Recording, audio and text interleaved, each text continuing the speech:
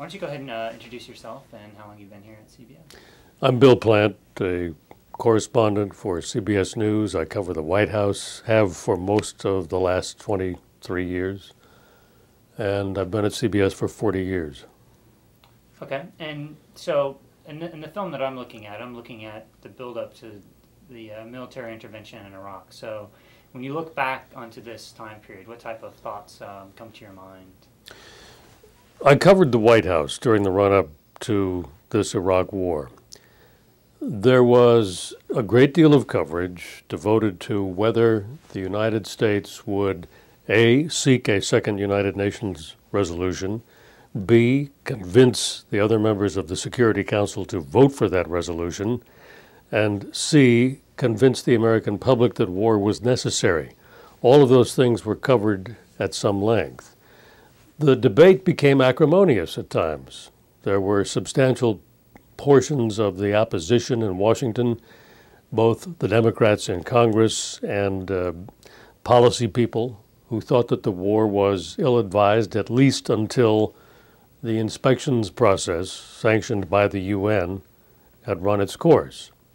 But it was clear from at least the beginning of 2003, if not sooner, that the Bush administration was determined to go to war and was basically going through the motions of trying to get the United Nations to agree.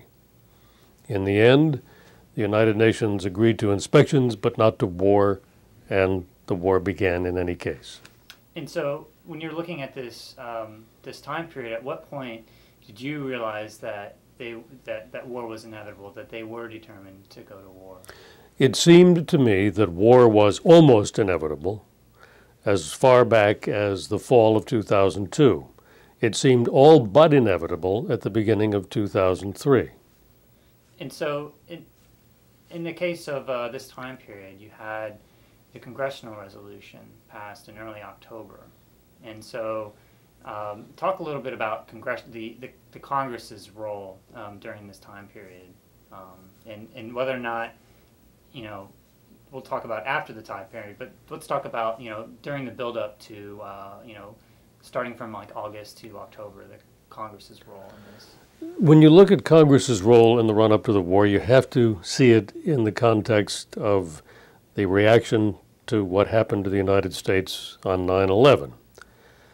Many members of Congress had serious misgivings about another war in the Middle East, in Iraq. But at the same time, when it was suggested that there was some connection, and the connection was only vaguely suggested, it was never, almost never, directly hinted at or directly made. It was hinted at, but not directly made. But just the fact that the United States had been attacked was enough to put most members of Congress on edge, because they knew, deeply felt, that their constituents wanted answers, wanted the feeling of security and safety, wanted to assure that this sort of thing could never happen again. They knew that the national psyche had been damaged. Members of Congress, particularly members of the House, are extraordinarily sensitive to public opinion because they run every 2 years. Therefore, even many of those who had personal concerns or reservations about the war were listening to their constituents and very concerned about how they would feel, and didn't feel that the constituent concern that they heard outweighed what they considered the inadequacy of the argument. That was the situation in Congress. And so when you look at that, do you see that the elections in November played a part in the vote that happened in early October? You mentioned something about constituents, and they had to make a weight. So was that a factor as well? It probably was. There's been a considerable amount of analysis on the effect of 9/11 on the election of 2002. I'm not really in a position to reanalyze it for you, but it was obviously on everybody's mind in that campaign. And what brought it back to the fore in the debate about the war in Congress was the widespread belief, promoted by the government, that we were subject to attack again. And so when you look at after October, if you have a general consensus in Congress, and then after that point, can the media fill the void of the normal he said, she said, constraints of objectivity?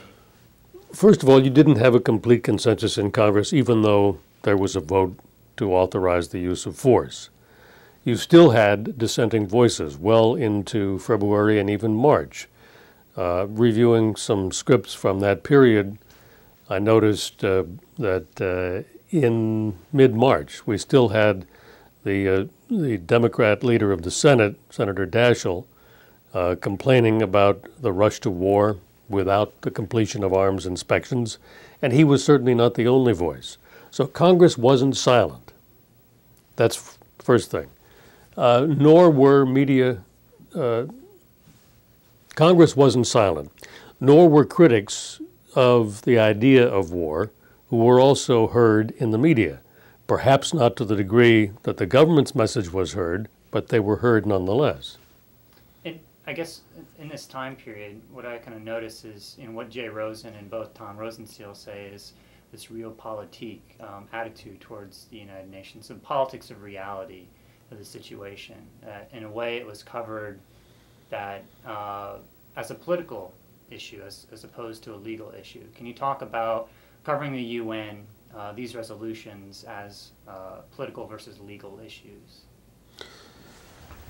If by legal issue you mean the responsibility of the United States to the United Nations and to the rest of the world, there are, as you know, widely differing understandings of exactly what that is, starting with the administration, which it seems feels very little obligation.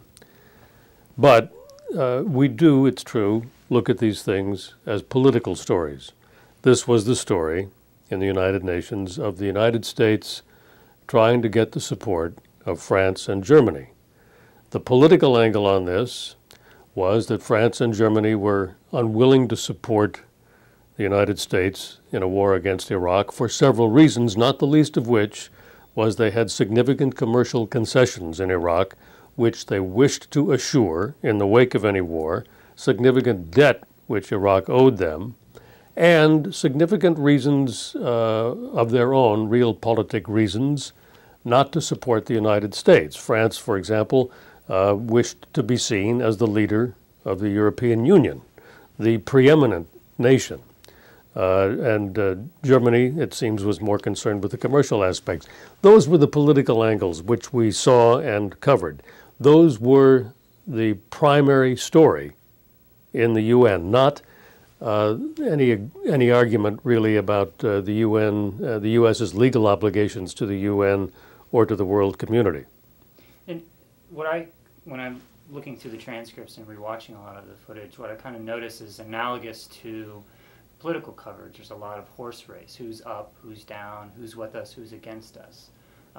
And I think you run into the same type of thing in election coverage, the poll numbers, and as opposed to actually attacking or addressing the issues of what the actual substance of the arguments were. So when you look back at this time period, can you kind of address the event-based coverage versus issue-based coverage of the UN? The big issue was whether or not there were weapons of mass destruction. We now know that there appear not to have been, or that if there were, they somehow disappeared. The argument was whether the United Nations would have time to send in another team of inspectors to determine whether Iraq possessed WMD, either chemical, biological, or nuclear. The argument focused on the weapons of mass destruction. The argument was also heavily influenced by the notion that Iraq might somehow have been connected to, if not to 9/11, at least to the shadowy terrorist network which promoted jihad and 9/11. I've lost the thread of your question, actually. Well, I guess what I'm asking is, what was the actual? Why did the United States in January, for example, why did they decide to go after a second resolution? There's no doubt in my mind that the reason the United States went for a second United Nations resolution was that they hoped to get international sanction, or the sanction of the Security Council, for a campaign against Iraq. That was seen as the interim step. First, the resolution which would authorize another arms inspection, then the second vote, which of course the United States never sought because it was clear that it would not carry. But it was seen, I think, as a stepping stone toward an operation into Iraq. And when you look at some of the statements of the Bush administration, for example, on March 6th, President Bush says, no matter what the whip count is, we're going to, take this to a vote, and then they don't end up doing that. Why didn't they end up, taking? I mean, if he's on the public record saying that we're definitely going to take it to a vote, and then they don't take it to a vote, is it? They didn't take it to a vote because they would have lost. And he's not the first politician to promise something and not do it. And so one thing that Tom Rosenstiel said is that this administration, in a way, their communication strategy, they know how the media works better than the media itself knows how they work. Do you think that's true? Or? No, I don't necessarily, but if you give me some examples, I'll try to talk about it. Okay. I'm not going to be including my particular my question, but yeah, I'll give you an example. If you have a lot of events that are going on over periods of time, and you're covering those events, such as the second Security Council authorization, and the administration. Well, I guess a better example is let's say back on December 18th. You did a report where you said at the end, this is right after the Iraqi declaration was submitted, and you said, well, if Saddam is basically damned if he does and damned if he doesn't. And there seemed to be a pattern of behavior that the United States had a disdain towards the weapons inspectors, that they were looking for procedural violations after that point and continuing after that point. But yet, if Bush has a press conference and says weapons of mass destruction, that'll still be the lead. So it's an event base as opposed to looking at the issue over periods of time. So I guess the question would be, did you see a pattern of behavior of the Bush administration that they did not want to have the inspections work, or they were trying to discredit the weapons inspectors? What we saw was the use of the weapons inspection as a means to an end. The means to the end was either to find a violation or to get that over with so that the United States could proceed to build a coalition and invade Iraq, which it seemed intent on doing. The coverage that I've reviewed shows that there was intense skepticism about whether the UN inspections really mattered and to the United States in its determination to go to war. It was widely viewed in a political framework as something that needed to be done to appease world opinion and perhaps to find something which would have been even better. And so I guess a follow-up is, when you look at everything that's come out now and you look back, how would you answer the question, why did the United States go to war with Iraq? My belief is that the United States went to war with Iraq because this administration believed that it was important to show the world American power in the Middle East.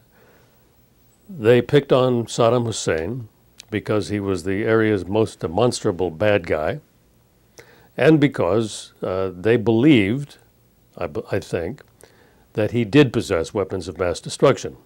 There's no evidence that anybody has yet found that he was connected to 9/11, but that's beside the point. This was an exercise in American muscle flexing, and it was intended, as the president laid out in his speech in February of 2003, to show the way to remaking the Middle East, to bringing democracy not only to Iraq, but to show the way to peace between Israel and the Palestinians, for example. This was the reason, ultimately, I think, that the United States went to war in Iraq. And during the build-up to the war in Iraq, is it the media's role, or CBS, ABC, NBC, to do segments on why are we doing this, why are we going to war? It's the media's role to examine very carefully everything that the government says. Now, this government, this administration, like all administrations, puts the best face on all its public communication. This is generally known as spin. They say the same things over and over. They repeat them. They get carried uncritically in the sort of anodyne flow of news, which is what the wire services do, and what is repeated on many radio stations, on many news broadcasts. It is simply the government version of the story on any given day. It's our responsibility to bring some context to that, and we try.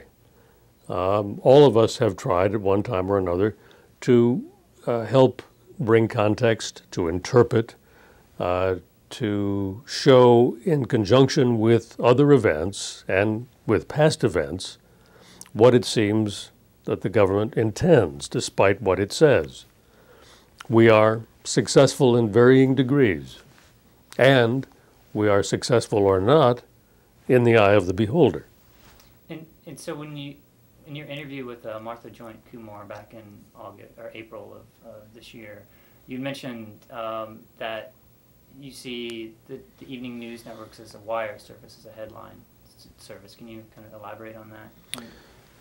Because you now have 24-hour news available globally and from many different sources, the evening news broadcasts on the networks now put the day's news generally into the first news block, and then try to do some interesting feature work. Sorry, I should have brought some water in here. It probably wouldn't be a good idea. Okay, so just start from the top, and I'm not going to be including my question. So right. when you look at the news as a headline on wire service, so the evening news. Because news is available everywhere globally, 24 hours, the evening news broadcasts on the networks generally compress the day's headlines into the first block. That doesn't mean that we do it without context. I think we offer more context in our brief presentations of the daily headlines, particularly on government issues, than you will get on a lot of the cable broadcasts, which simply repeat what the government has said verbatim. We generally do try to provide some, again, context. Perhaps we don't succeed often enough, but we try. Okay, and when you, I'm sorry, I lost my train of thought. When you, one example, I guess, of the Bush administration, from what I see, is around March 7th, when Hans Blix was about to make his presentation at the UN. There was a press conference the night before, and then the next day, the Bush administration announced a 10-day ultimatum that they, in a way, they knew it didn't matter what El Baradei said about the evidence or anything, and that would wipe out the actual substance of what El Baradei was saying about the Niger claims, about the aluminum tubes, about the evidence. So when you look back on that and you see this deadline that they created, what are some of your thoughts on that particular deadline? The deadline, which was announced in March, early March of 2003, was simply further evidence to most of us that the administration was determined to go to war, no matter what the weapons inspectors found.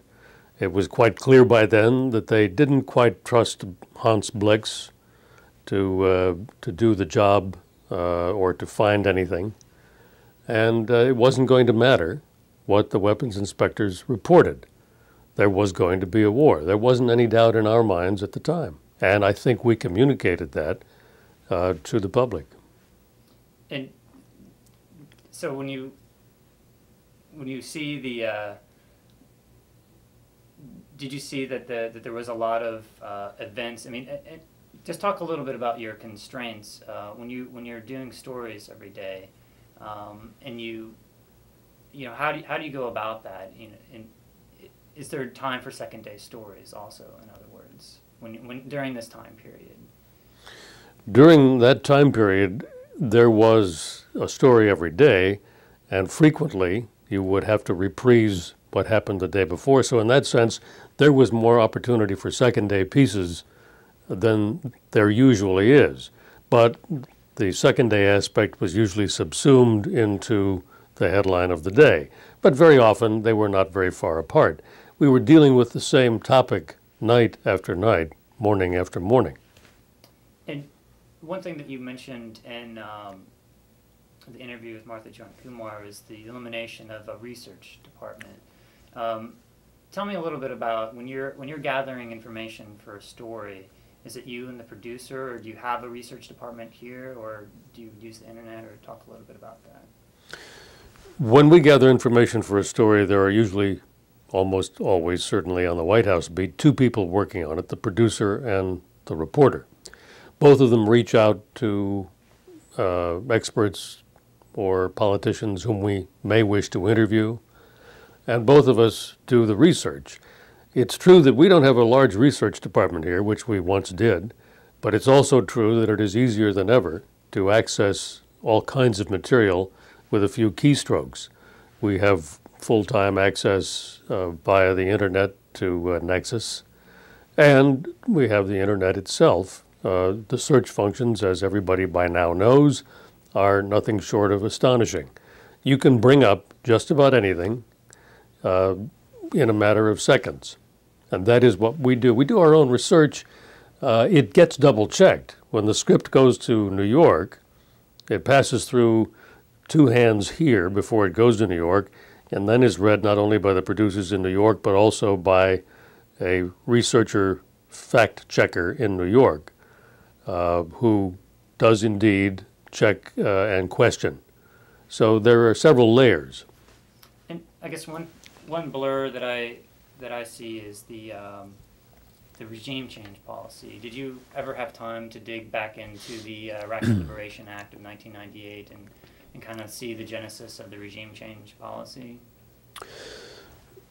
I don't think that we did take a close look at the regime change policy during the war. The current administration used the fact that that act had been passed in 1998 to extend the notion of regime change back to the previous administration, which was fair enough as far as it went. Of course, the previous administration does not appear to have contemplated armed conflict in order to effect regime change. So there was a shift, in other words, that when it was passed, it didn't imply military armed conflict. And then did you see a shift or a reinterpretation of that policy? I think we didn't have to go back to the Regime Change Act to see that this administration was determined to have a regime change by force of arms. That certainly was no mystery. To the extent that they used the Act of 1998 to justify it, it's certainly true that that isn't necessarily what lawmakers had in mind, but they didn't justify it on that basis. They didn't claim that that gave them military authorization. So again, I think that was largely something left in the past. I think the issue comes when Ari Fleischer says it's our official United States foreign policy. Who sets the foreign policy? Is it a sense of Congress language resolution passed in '98, or is it the United States, or is it the president? Who can set foreign policy? The president makes foreign policy in this government, but it was the sense of Congress, as expressed in that act, that regime change was a desirable thing in Iraq. And when Fleischer cited that, he was doing it to buttress the administration's position. And when we journalists who cover the place every day look at that, we say, okay, he's reaching into the bag for an argument to support what they intend to do in any case. And generally shrug it off. And so when you draw these types of conclusions, when you listen, in your objectivity constraints, how can you get these points of view out?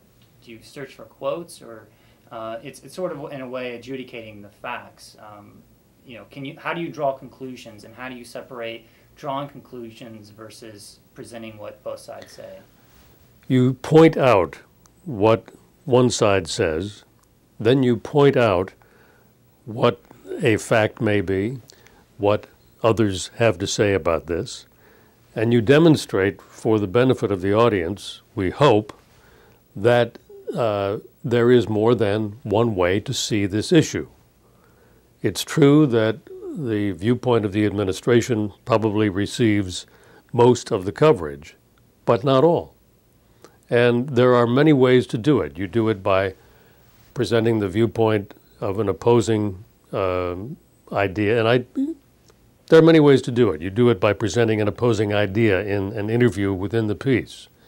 You do it by pointing out in the on-camera close of the piece that it conflicts with some previous fact or some likely outcome. But you do it. And one thing that I've noticed in the difference between CBS versus ABC and NBC is that there's a diplomatic White House and Pentagon correspondent in ABC and NBC, and here in CBS, the diplomatic and Pentagon is reduced down to national security. Can you talk about, why didn't CBS have a diplomatic correspondent? CBS did have an on-air person at the State Department until about 1990. Now, since then, we've had an off-air reporter who feeds material from the State Department to those of us who are on the air at the White House and the Pentagon. It isn't that the State Department is uncovered, it's that we have no one standing in front of a camera there.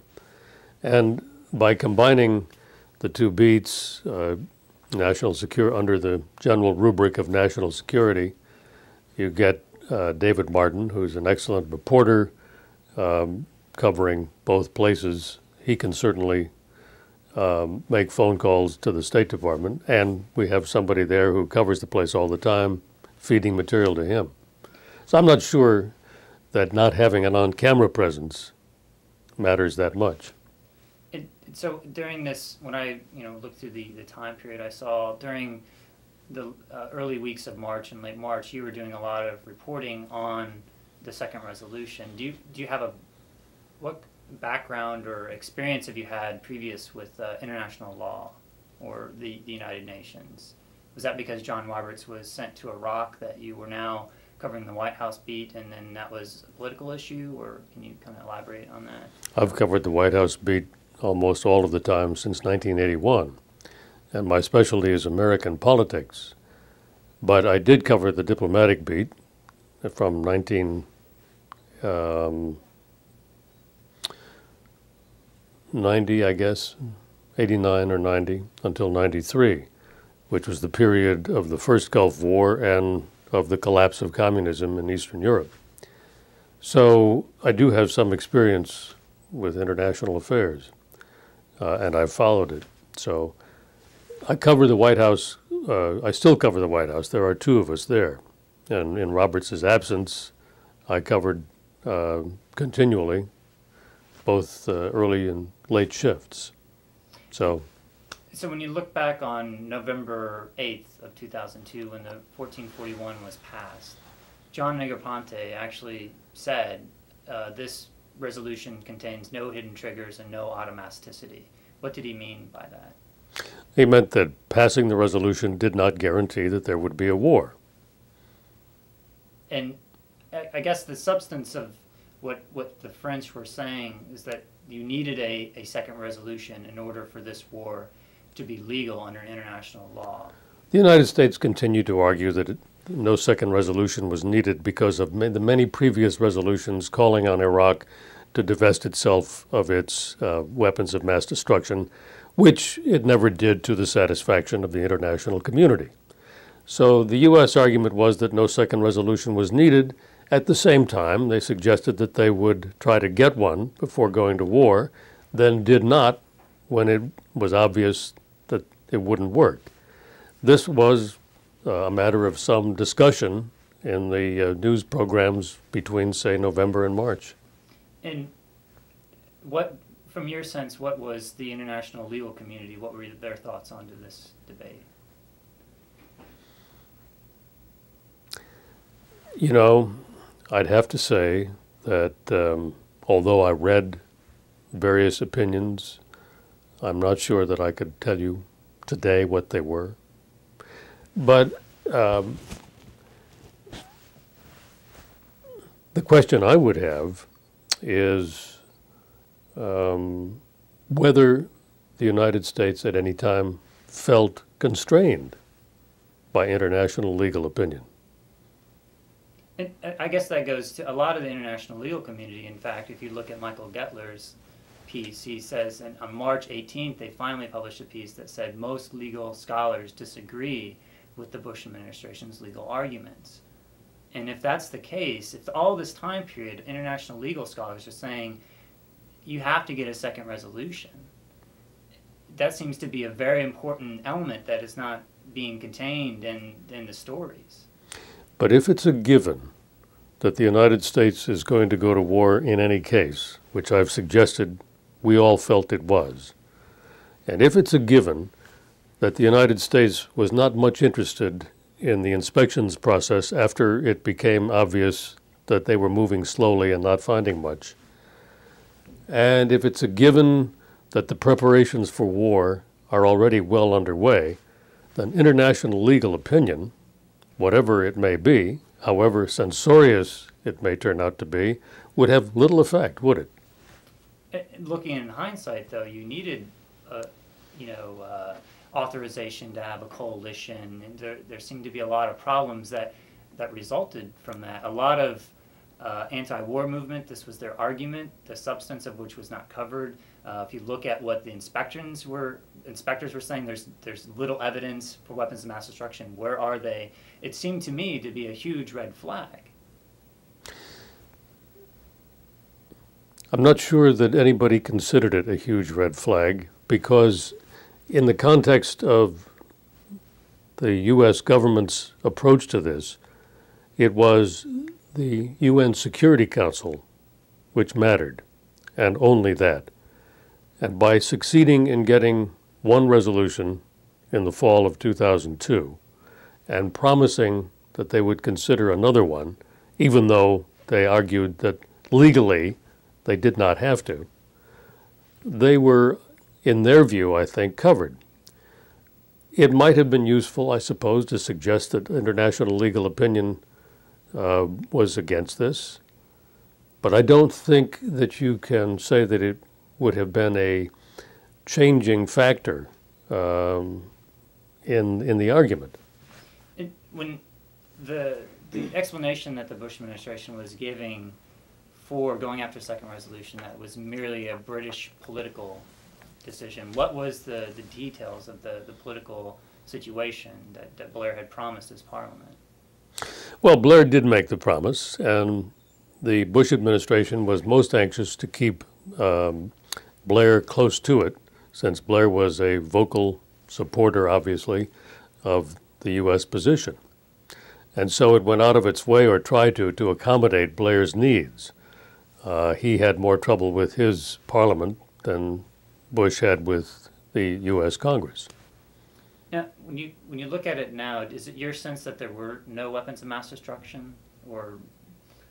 All I can tell you, sitting here today, is that there doesn't seem to be any evidence of a current stockpile of weapons of mass destruction, but I know no more than the weapons inspectors, most recently Charles Delfer, have told us.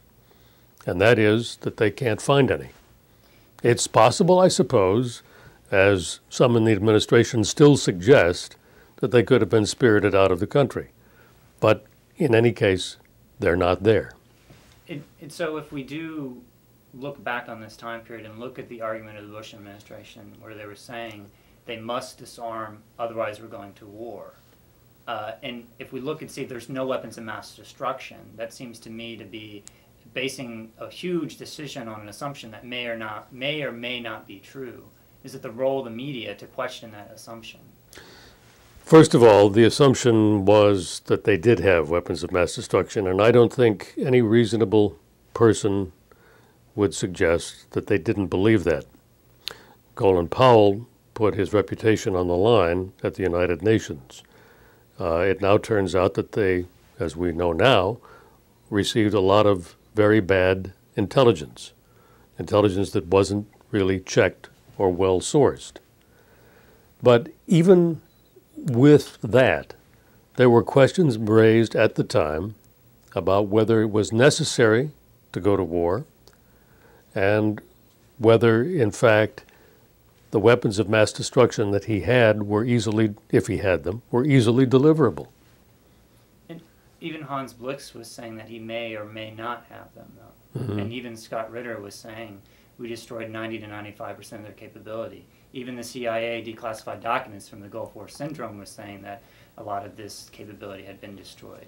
That's all true, but if you take it as a given, as I've already suggested to you that we did, that the administration was hell-bent on going to war, then you could only point out the steps that were being taken down that path, despite the fact that there were no weapons of mass destruction found, and despite the fact that the international community disagreed.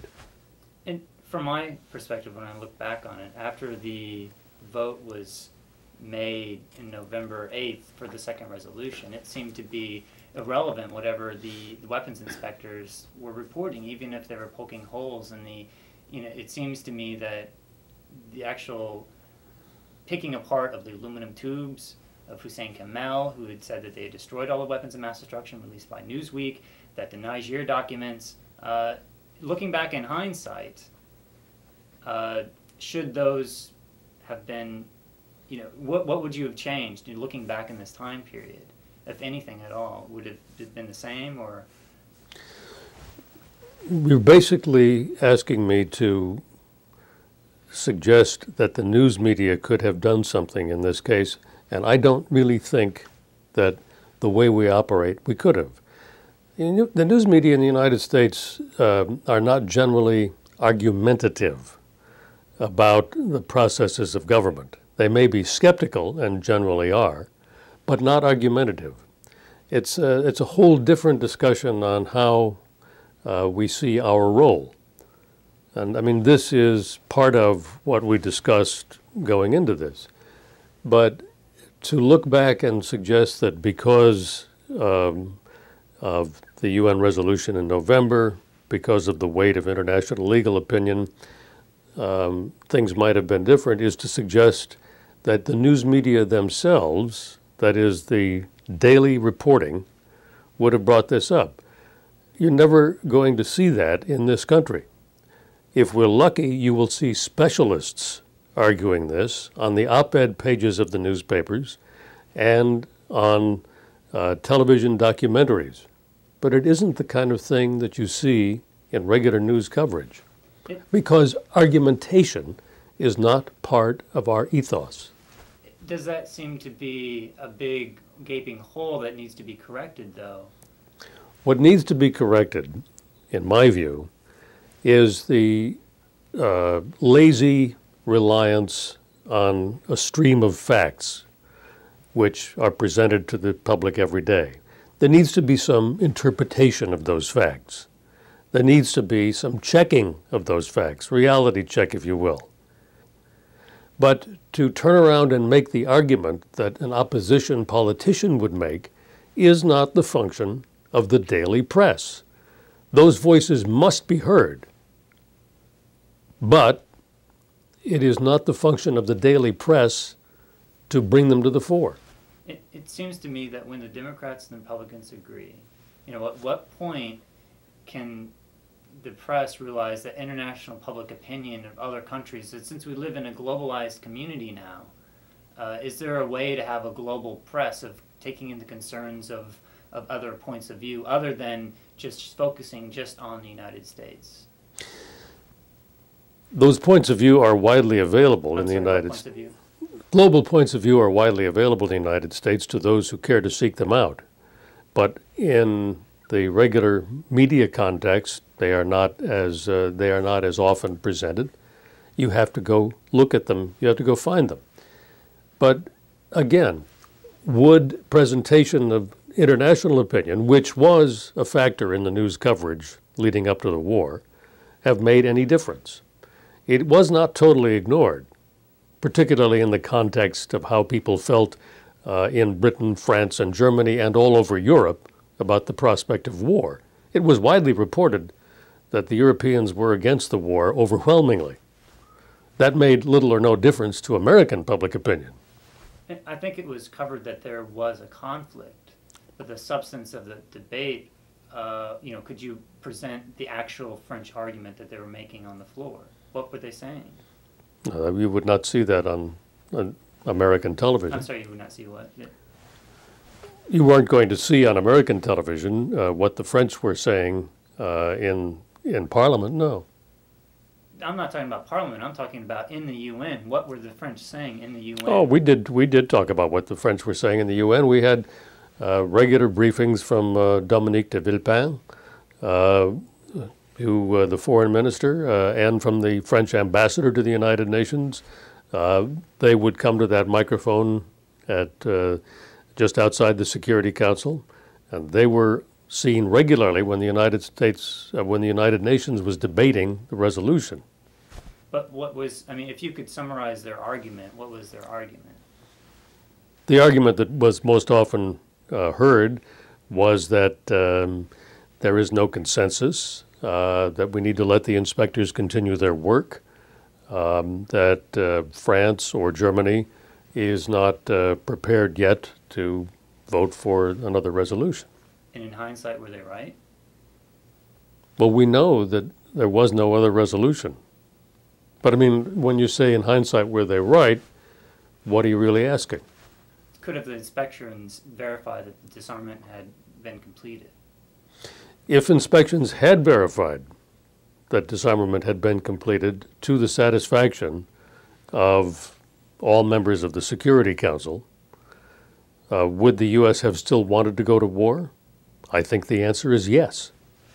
And so then you step back and say, well, if they have a procedural violations where they failed to account for these chemical and biological weapons, and they destroyed them, but they didn't document it, is that enough reason to go to war? You would still, I suspect, have had the United States making the argument that based on the UN resolutions, Security Council resolutions since 1990, since the first Gulf War, Iraq was in violation not only on weapons but on any number of other fronts, including human rights. They would have found Iraq wanting in any case, and they would have said that it was under the context of international law. Okay, and let me just take a drink.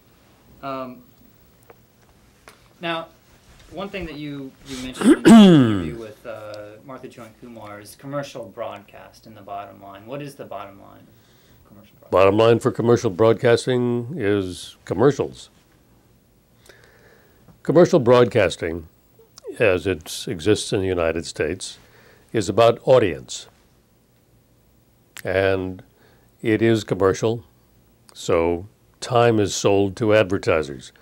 Advertisers don't generally influence at the network level what's in the news, although sometimes at the local level they can be a pernicious influence. But at the same time, the need for an audience helps to drive the way we present the news.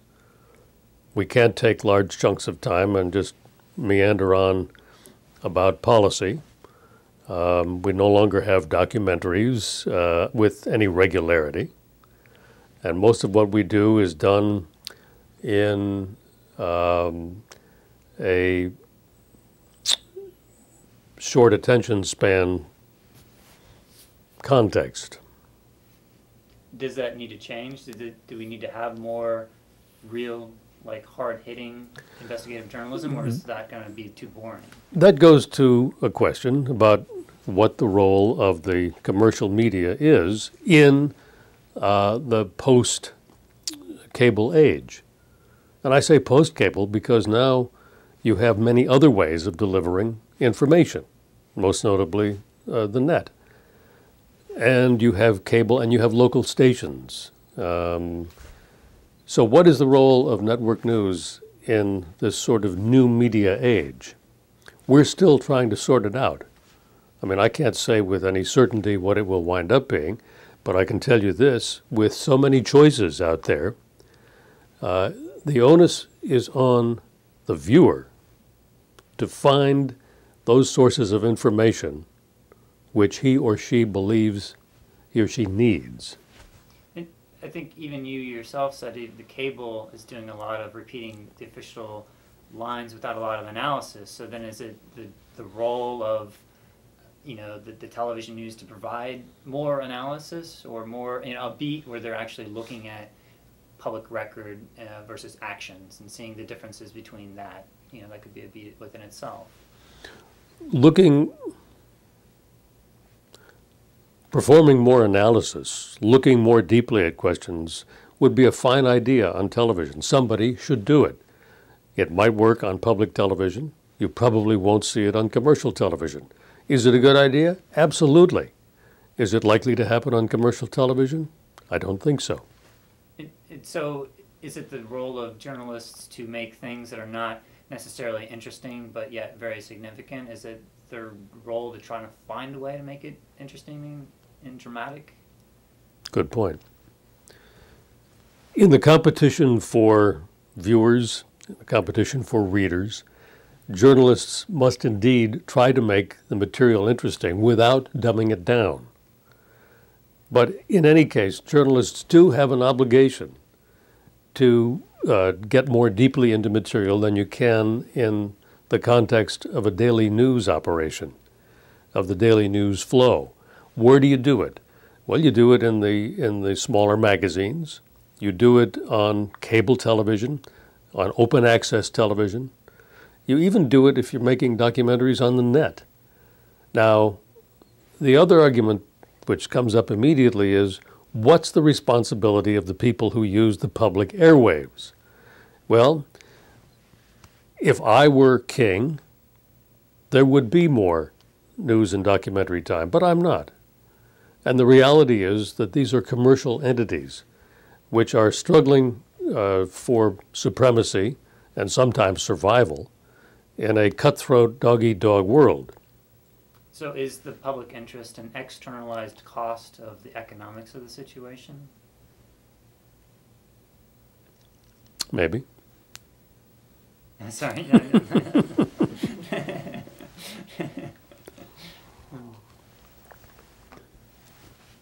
The question of who serves the public interest is a good one, but it's not easy to answer.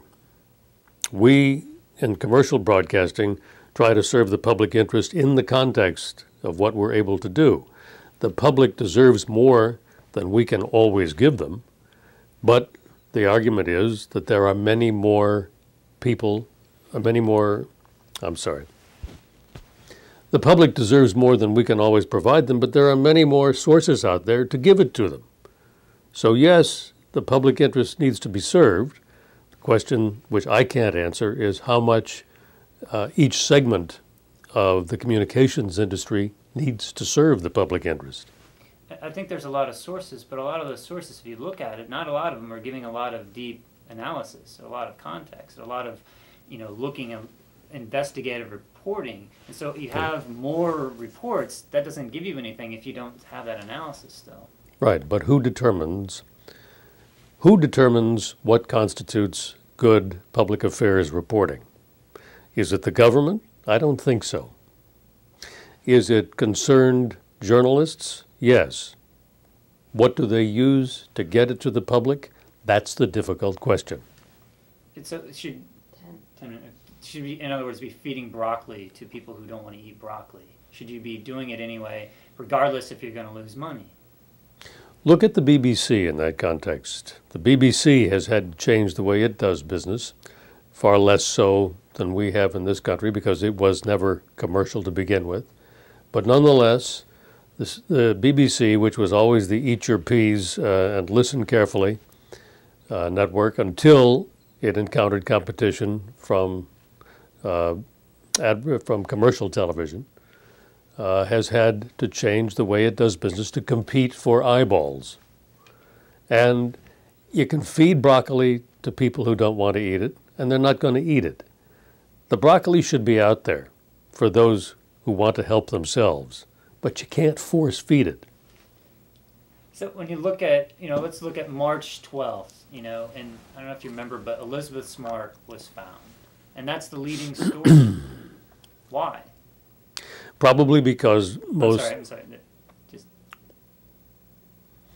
The Elizabeth Smart story on March 12th of that year was the leading story, probably because it was a human interest story, which was easier for people to comprehend, and certainly was good news, better than talking about the possibility of war, which was right around the corner.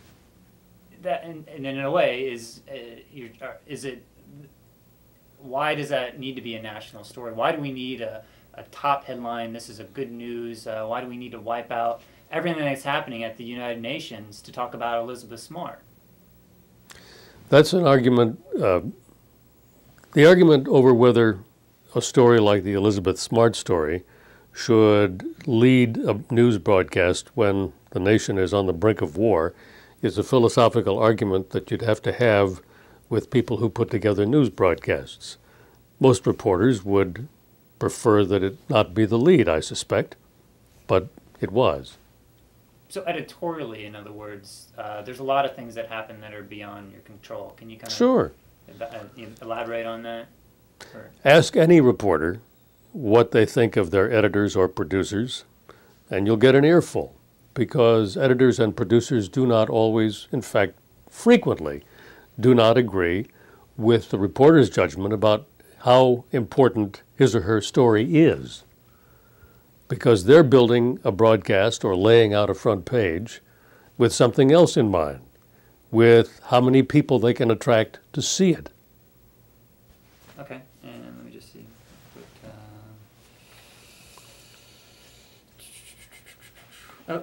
Do you see that a lot of the reporting is reacting to events in the government, as opposed to even if an event happens, saying that's not necessarily, especially on issues of foreign policy when there's one big story?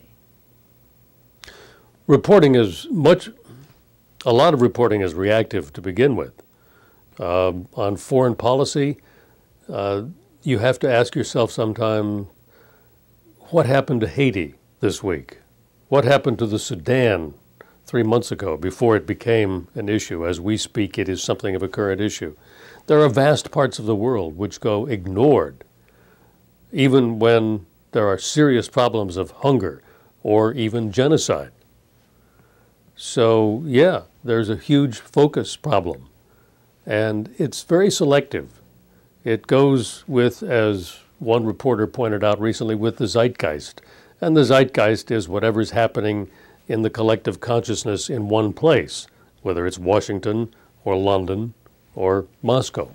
If the role of the journalist is to challenge power, should they challenge the framing of the government? The role of the journalist is to bring facts to the public. The role of the journalist is to be skeptical. The role of the journalist is to be sort of anti-establishment, to challenge, to question. That is almost always interpreted, of course, as being against the government, or in U.S. political terms, usually interpreted as being liberal. And usually it is about this ethic of suggesting that one should be skeptical of people in power. That doesn't mean that one is necessarily skeptical of the framework of government. Now, if one is, then perhaps you take it to another level, and perhaps you're no longer a journalist. Perhaps you're either a revolutionary or a political thinker. Journalists exist in this country under the freedom assured by the First Amendment to ask questions, to challenge, and to say whatever is on their minds. Okay. And okay, a couple more. Let's see if that was really good. Do you want some more water? Or? Sorry. Let's see.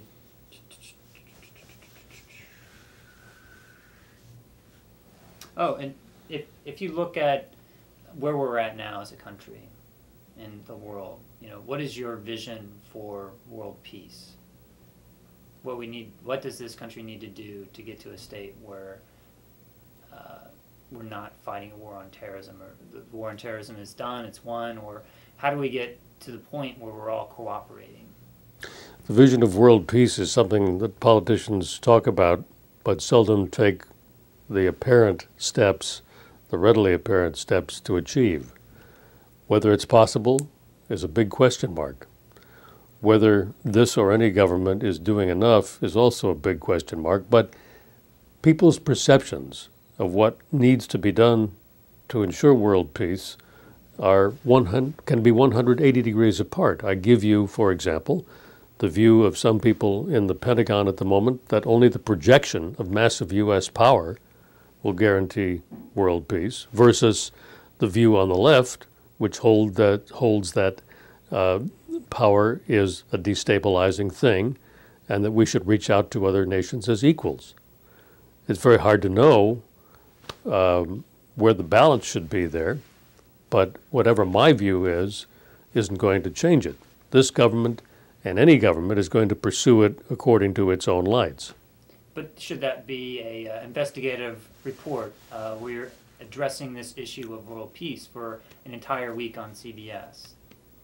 It would be interesting to know what one could put in such a report. I'd have to think about it. It's not necessarily a bad idea. You'd have to find the people to make the argument, to frame it, and you'd have to get somebody probably in government to say they were willing to deal with it. It's not necessarily a bad idea to look at, but it's very abstract, and we don't deal in abstractions particularly well. So talk about issues that are very complex. Do they just not get covered? Or there's got to be a way to do it. I mean, that's what I'm trying to do in a way. Covering complex issues means that you either have to, for television, break them down into their simplest elements and then try to illustrate those, preferably with something graphic, or give yourself a great deal of time, something we don't have in commercial television, and lay it out and hope that you can hold the audience's interest. This is a big if. You have to be compelling enough, if you're talking about a complex issue, to hold audience's opinion. Remember back to being in college when the best lecturers were able to hold your attention for 50 minutes by being spellbinding in their accounts of what happened in the past, or making their theories understandable to you. That's what you have to do. And that's what you do in the documentary field. That's what you do in long-form documentaries, whether they're on television or on film. That's what you do in a long magazine article. It's not what you do in a minute-and-a-half television piece. So can you take a whole half hour, a whole 22 minutes of content and just dedicate it to one topic? Or would you lose your audience? You can take a whole half hour or whatever you can take a whole half hour, you can dedicate it to one topic, and if you're good, you won't lose your audience. If you're not, they won't watch. Have you seen Michael Moore's Fahrenheit 9/11? I have. And, it seems like he could, with his kind of looser view on objectivity, he seemed to be able to do it. Is that something that there seems to be the success of that film, that people are really hungry for these complex ideas to be tackled? I don't know that I'd take that out of it. I mean, Michael Moore's view of objectivity is more or less non-existent. He's arguing a point of view. He's a skillful filmmaker, but he's a little loose with the facts and a lot of cheap shots. That's fine. I mean, that's what he chose to do, and it is entertaining. But, it's an argument, and that's fine. So he captures the audience's attention, and they either like it or don't like it.